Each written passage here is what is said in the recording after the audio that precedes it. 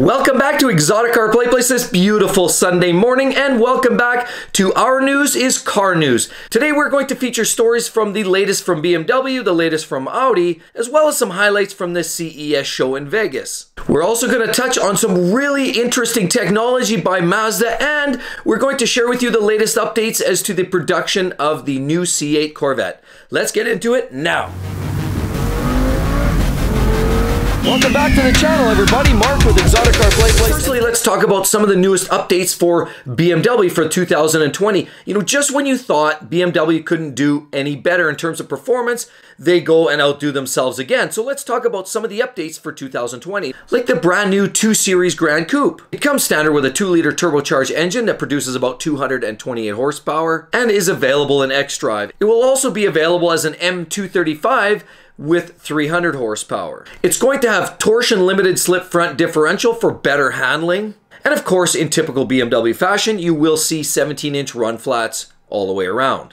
And another great update from BMW is the M8 Grand Coupe. It'll either come in the 2-wheel drive as an 840i or the 840i xDrive.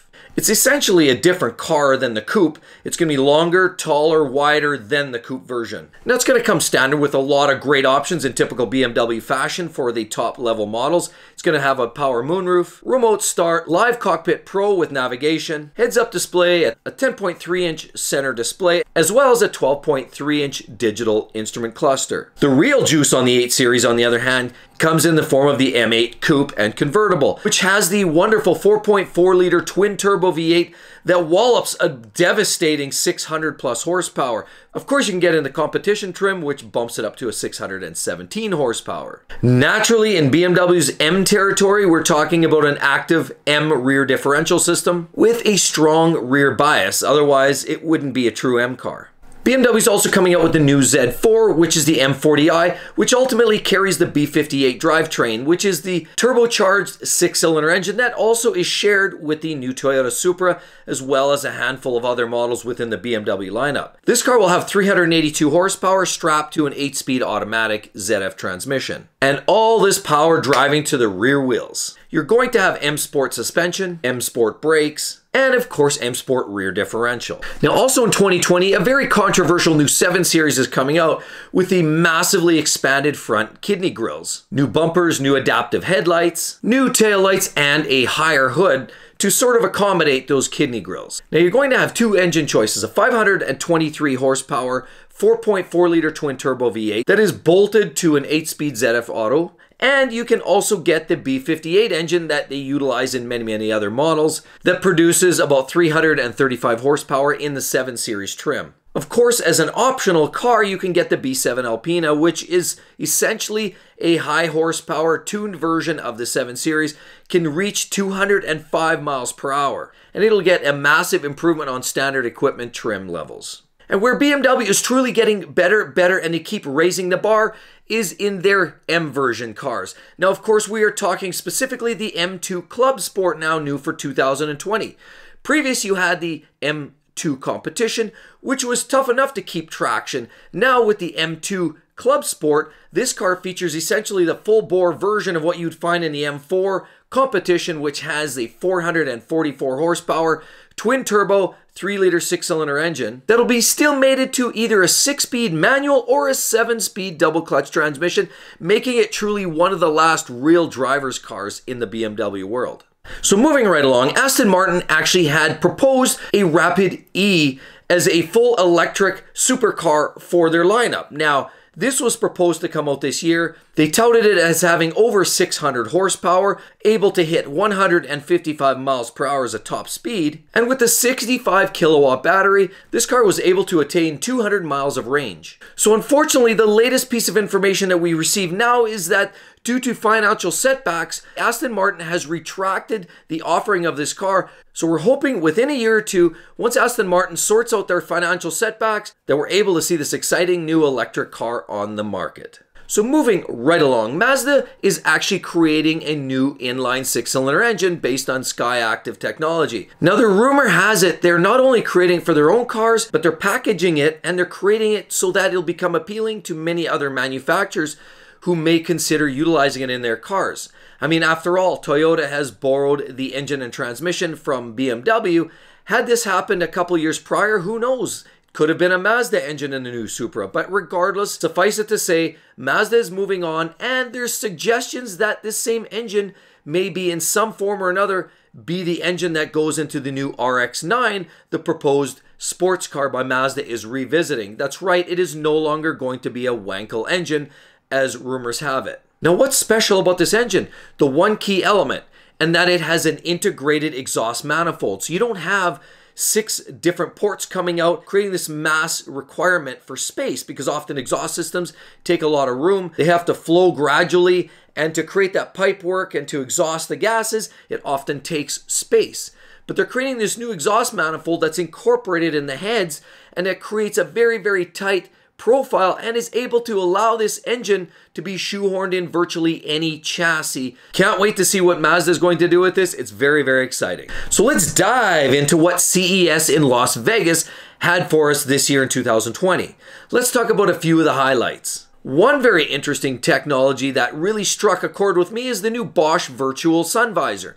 Now, historically, you go back in time, sun visors were a flap, they drop down, it keeps the sun from shining into the driver's eyes or even high beams from oncoming traffic. Well, guess what? Bosch has created this great new innovative technology that sits with a transparent screen in front of your face. So what it essentially is a transparent LCD screen and an in-car RGB camera, which actually is meant to track the sun shining into the driver's eyes. Once the camera recognizes the sun shining into the driver's eyes, it darkens that part of the virtual visor to prevent glares, and it actually works, knocks it down at least 90%. So you can still partially see through it, but you're not blinded. What an absolutely amazing technology. So how about another great one, the BMW Zero-G Lounger Seat. What that is meant to do is it wraps around the passenger, creating a sort of cocoon environment where it's surrounded by airbags. Now, it's able to be adjusted 40 or 60 degrees on a decline, but the seatbelt does adjust accordingly. So there's a screen that drops down from the headliner which shows directional information. That, coupled with the decline in the seat, it creates a scenario that prevents motion sickness. So you think this is too far-fetched and too far into the future? Think again. BMW is saying that this could in fact be coming out in next generation X7.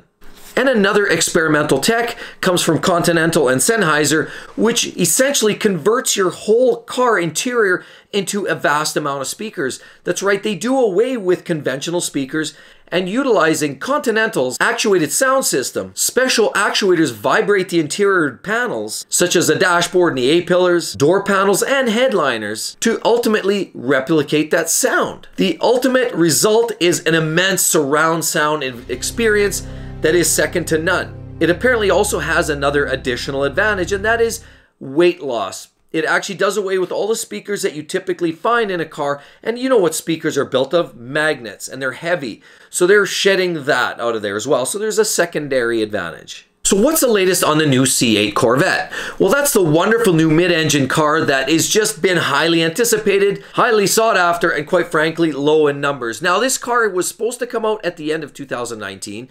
Now, word has it we're not going to see them on the driveways of proud new owners until February of 2020, which essentially is now. Now, journalists are suggesting the UAW strike at the factory is what created this a little bit of a backlog. The C7 cars still had allocations that had to go out to the field.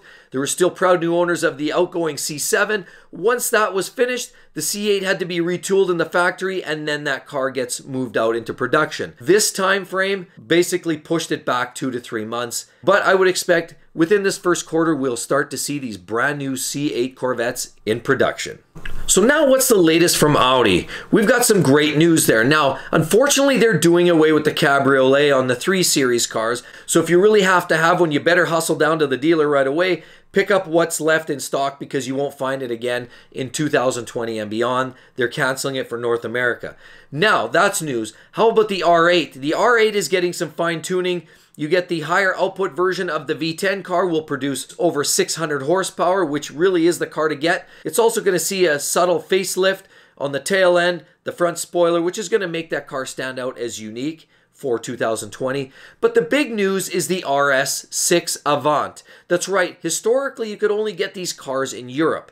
Now what's happened is Audi's created this car and released it so that it's available to the North American market. So what is the RS6 Avant? Well, it's essentially their mid-size car. It has a 4-liter twin turbocharged V8 engine that makes about 590 horsepower and launches this animal from 0 to 60 in about 3.5 seconds. It should be blisteringly exciting to drive. The only downside is for the purists, often who like to drive a manual gearbox and roll their own gears, this car is only featured with an 8-speed automatic. Now with standard adaptive air suspension and the bulletproof quattro all-wheel drive system, this car will be as aggressive in the corners as it is in a straight line. But don't expect this car to come at good value. At over 100 grand US, you will have to dig really deep into those pockets to be able to buy one of these new RS6 Avants.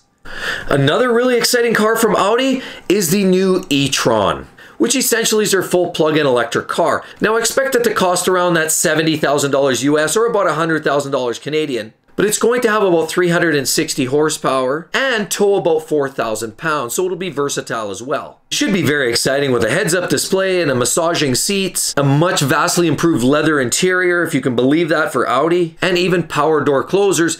It's obvious their target is Tesla. Hopefully Audi gets some of these little glitches out of the way and puts a production car that is worthy of the name.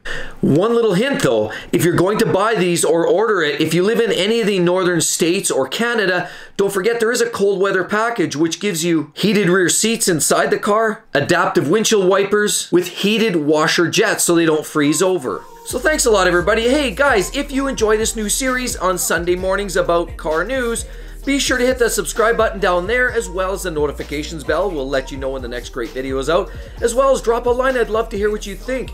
And let me know if there's any specific car topics you'd like to hear about or news items. Hope to see you guys real soon. Catch you then. Bye-bye.